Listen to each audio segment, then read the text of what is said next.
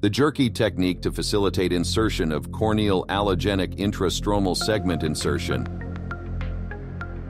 Corneal allogenic intrastromal segment insertion, also known as CAIRS, have deservedly gained ground in the treatment of keratoconus, primarily due to their safety and efficacy profiles.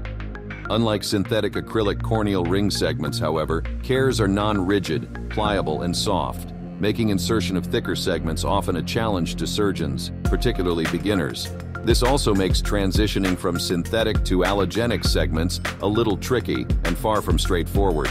This video describes a technique to significantly dehydrate the allogenic segments after trephination, which renders them rigid enough to be held with a forceps without losing shape, dramatically facilitating insertion.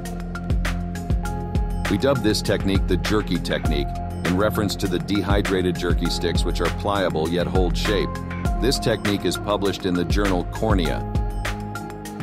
The procedure starts as per routine CAIRS procedure, where the donor cornea is cut using the Jacobs double-bladed Trefine from Madu Instruments. Alternatively, a femtosecond laser can be used.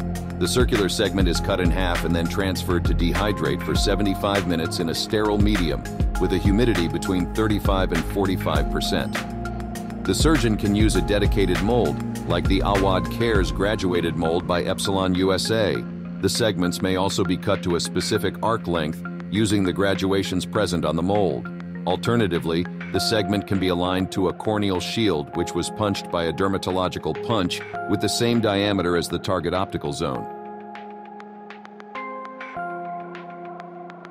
The patient's eye is then marked, in this case, using the Awwad ring marker from Epsilon, extending the limbal marks and centering on the fixation light reflex. The femtosecond laser, here the Zemer LDV-Z8, is docked to the eye. The treatment is aligned and centered along the marked lines, then initiated. A blunt dissector is introduced to ensure a clear path in the unlikely presence of bridges.